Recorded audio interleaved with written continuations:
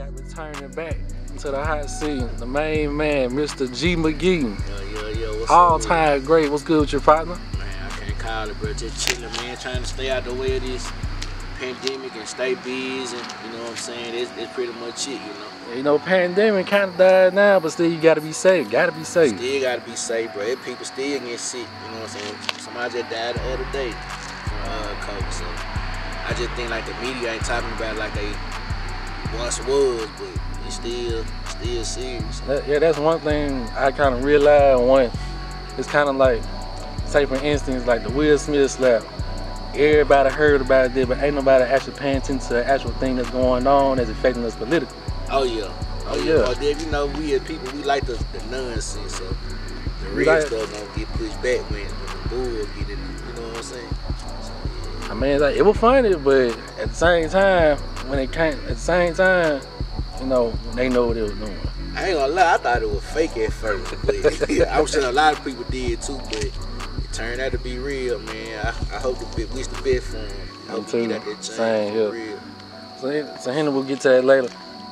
EP, business trip, 5 songs, am I right? Oh, it's 6. Now I listen to the track and I say, you know what? I see a storyline. I see a storyline from the beginning with your first one on Apple Music. Yeah. And I feel like, you know, it's more of a real big improvement. Okay. Real big improvement. So I want to talk about the first track with that's not the first track, but with the second track, Boogie, you and Chris Jackson. I want to ask you, what's like the relationship between you and Chris Jackson? I never heard him before.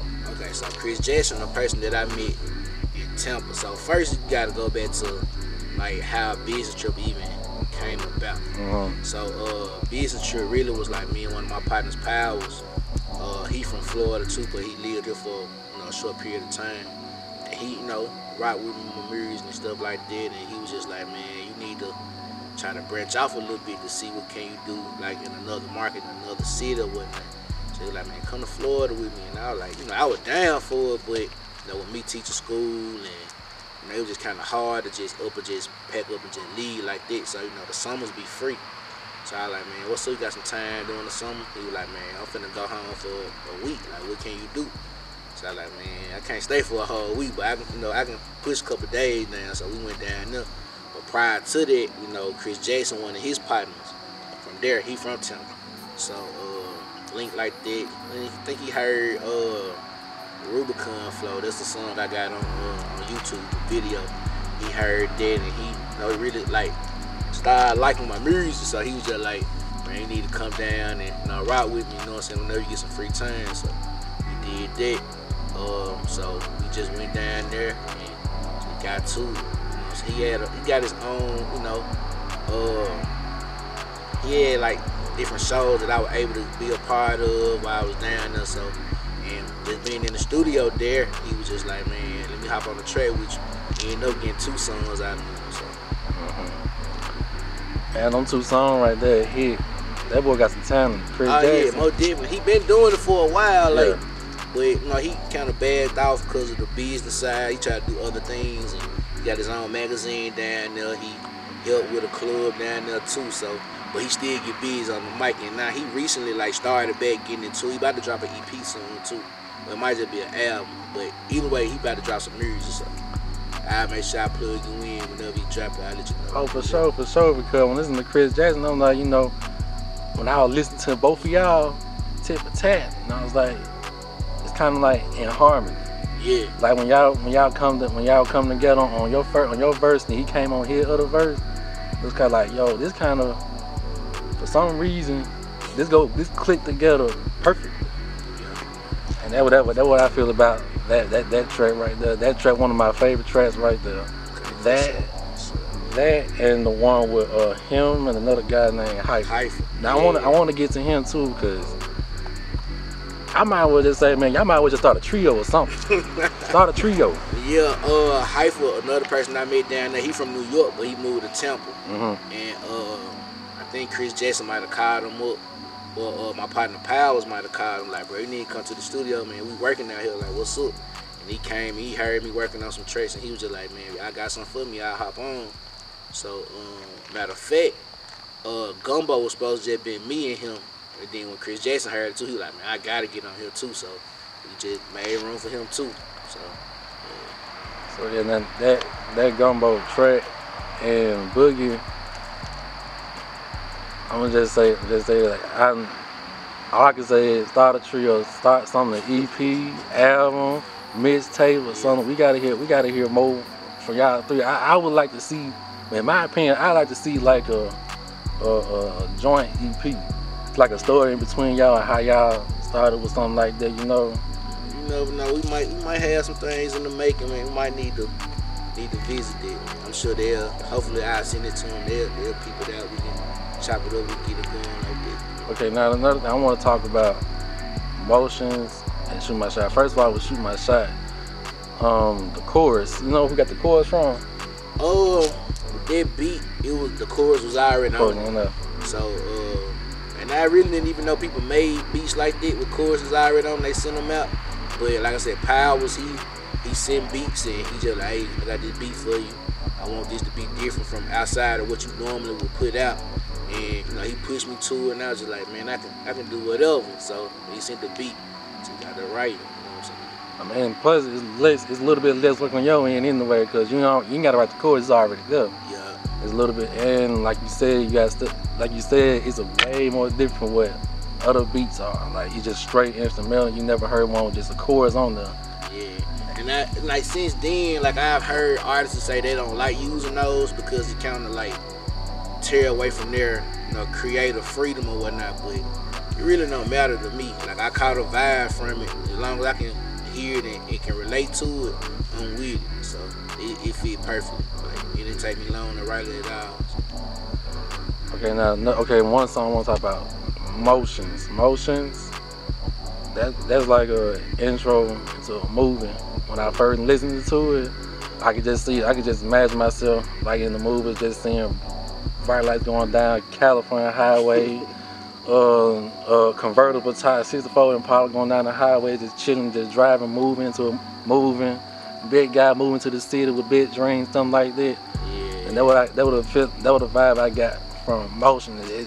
Quite frankly, how do you feel about that song in particular? How that came about? So Motion was like the first song that out of those songs, that was the first song that I did. And when I first heard the beat, that was the first thing I thought about. One thing I hear a lot of people talk about down here is like motion. You know what I'm saying? Like even at the school I work at, shout out to Amanda Hills High School, they always talking about folks ain't having no motion.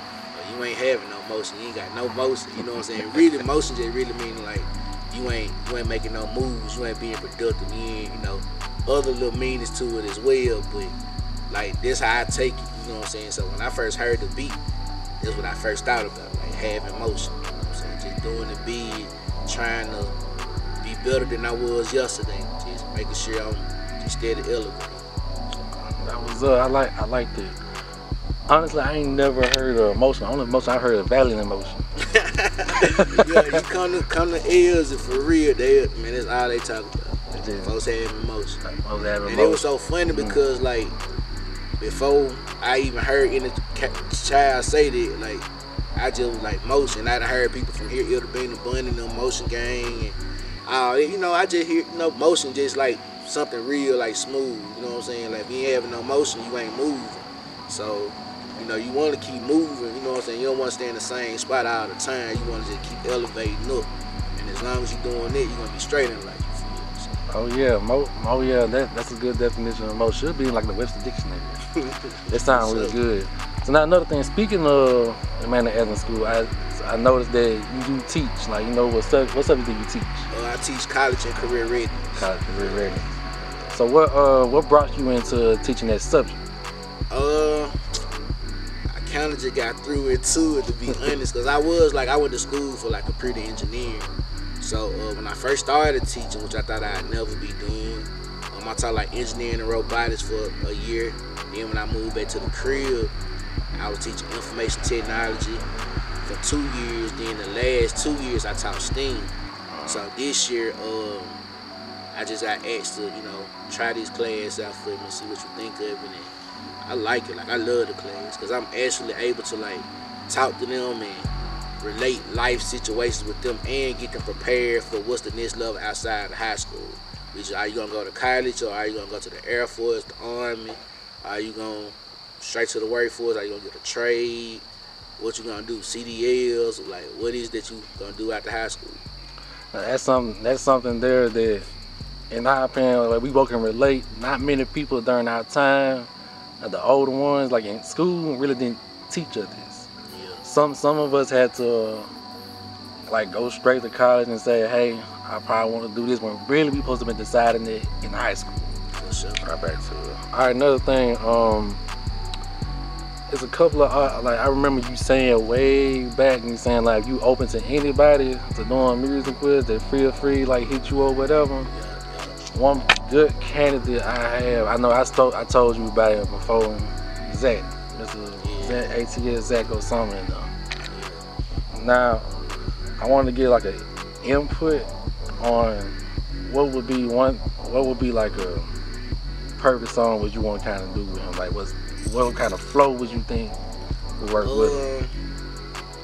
I really don't even know. I can't even answer it. Like, I done heard a few songs of his, and I like it flow. Like, so I'm really willing to work with anybody as long as they ready to put the work in. Whatever, you know what I'm saying? Like, it's certain things that I don't rap about, even though I do. I can talk about it and still be telling the truth. I just decide, I don't be wanting to rap like that. That's a gift and a curse, you know what I'm saying? But I'd rather just take it, take it as is and just keep moving. All right, man. Yeah, but yeah, I rock with him though. Like, shout out to him. Like, I know him, you know what I'm saying? We cool, friends on Facebook, you know what I'm saying? So, yeah, all right, man. That's all the time we have in the high seat. G.Mcgee, man, I appreciate you coming, man. And I'll be listening more music from him, and I hope to hear more from you, Chris Jackson, Hyper, and many more people. Yeah, hey, y'all just send it up, man. Y'all hit me up. I ain't hard to, get in contact with, so whoever, just let me know. We can get to it. All right, bro. Stay true and stay human. We out of here. For sure.